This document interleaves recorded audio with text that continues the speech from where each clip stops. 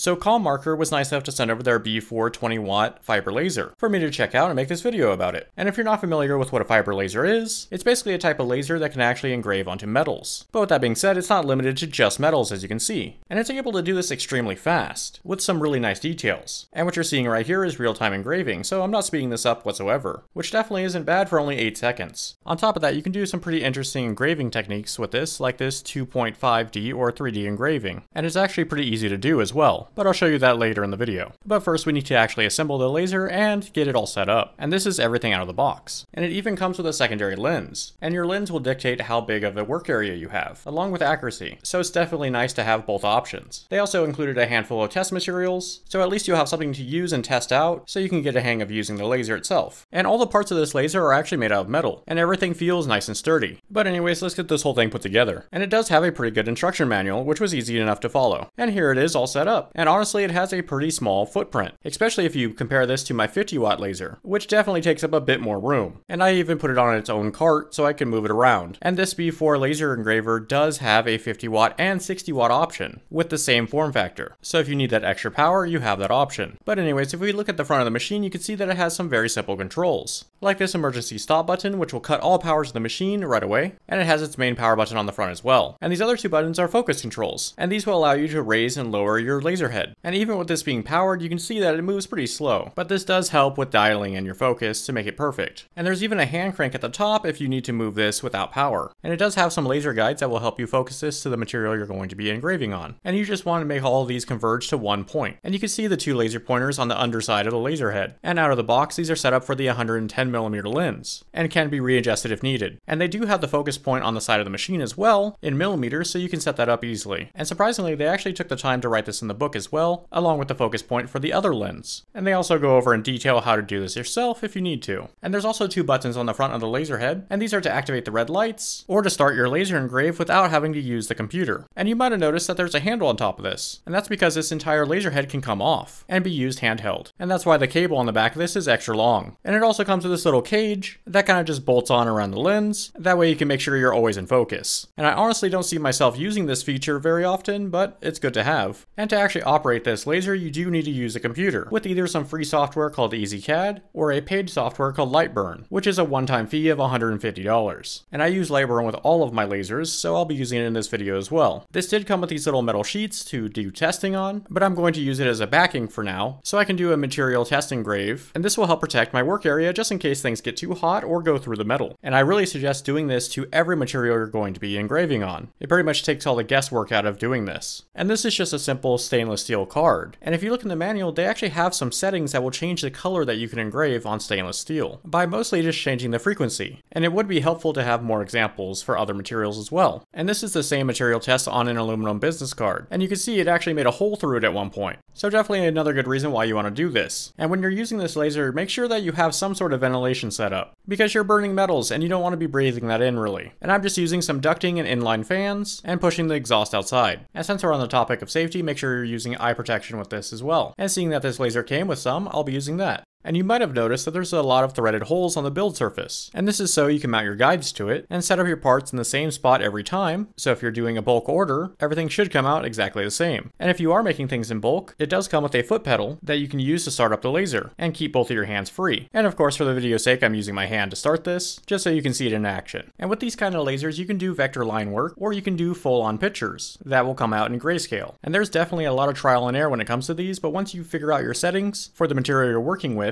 you can get some really nice results. And even with this engraving, I don't have it tuned in perfectly, and you can see the card kind of warping, but the end result still looks pretty good. I just need to turn down the power a little bit. You can also use this to add or remove markings from tools, or really any material that this laser works with. But getting rid of markings isn't the cleanest process, as you can see, but adding them to a clean area is a really good way to add a professional touch to things, as you can see on this brass part. And you can also use this on 3D printed parts, so you can add some finishing details and make things look a bit more finished. And I really do think it gives you you a leg up on other people 3D printing parts and making products out of them, and it only takes a few seconds to do. And if you're wanting to do round objects like bracelets or rings, you can easily do this using one of the rotary tools. And this smaller one here is pretty much made for jewelry making, and it has spring-loaded jaws, so it makes it really easy to put your pieces into it. And as soon as you let go, it'll put pressure on your piece and hold it exactly where you want it. And the gripping posts on this can be moved around, so they fit with whatever you're working with. And it does come with a few different styles of these. But if you do take one of these, you can screw it in the back here where the spring is attached, and it makes it really easy to pull this out and reverse your clamping action. And to do this, you just have to reattach the spring going the other way. So instead of pushing in, it will pull out. So that way it will hold the ring from the inside, and you'll be able to engrave on the outside of it. And of course, with the other gripping method, it holds it from the outside, and you can engrave on the inside. And when it comes to the other rotary tool, this is a much bigger setup that can hold a lot more weight, and just larger objects in general. So just as a quick example, I'm going to use this 3D printed adapter, and to attach this to the rotary setup, you do have to use a tool on this one. But once you get it attached, it's not going to go anywhere. And this kind of ties in with the heavy-duty nature of all this. And that also means it can easily engrave on tumblers like this one. But it's not only limited to bigger things like this. I was able to attach this to the machine itself, and use an expandable mandrel with it. That way I can hold a ring in place. And with my first go of it, it did work, but it didn't come out great, and there are some mistakes on here. And if you look in the software, there's a lot of settings that you can go through and change. So I did mess with some, and it came out a little bit better, but still not perfect. So like most things, it's just going to be some trial and error. And if you're doing jewelry making or metalworking, you can use this to mark designs into your metals that you'll be cutting out later, which definitely comes in handy. And this pretty much works exactly the same as the templates I designed, so anyone can mark out complex shapes without any trouble. But honestly, the laser can do a lot more than my templates can by marking the part and adding a bunch of details, all at the same time, and this laser can engrave pretty deep, so you really don't have to worry about this wearing away over time. And since we're on the topic of deep engraving, let's take a look at the 3D engraving this can do, which I actually find to be really interesting and opens up a lot of possibilities. And it's surprisingly easy to do. You will need a 3D file of whatever design you're going to be making, and just for an example, I went to Printables and got this design. And these files are meant for 3D printing, so we're going to have to convert this into an image that the laser can actually use. And luckily someone made a free converter to do just that. And all you really need to do is make sure you have the right orientation, and for this it's going to be top down, and you can pretty much leave everything else alone, and then just select the file you want to use, and everything will start up automatically. And you're going to end up with a grayscale image like this one, and the laser will be able to use this as a depth map, with the lighter areas being the higher spots and the darker areas being the lowest. And for this piece I'm going to use a disc cutter and cut out a piece of copper, and I modified the background of the image so it's a circle now. And to make everything work, there are some important settings that had to be changed, or this will just engrave as normal. And these are all the settings that I'm using for this. And if you're using this as some sort of tutorial, take a screenshot of this. But the image mode is the most important part, and needs to be 3D sliced. And the power and speed settings will be different for every material you use, so you're going to have to test things out to find what's going to work for you. But with this, at least you have a starting point. But now I can click frame and adjust my material to make sure it's going to line up. And this laser did come with an acrylic shield that I'm going to be putting up. That's why everything is going to be orange. But it's definitely a welcome addition, so you don't always have to have glasses on around it, especially when you're doing these very long engravings. And these 3D engravings do take a while, even with this being as fast as it is.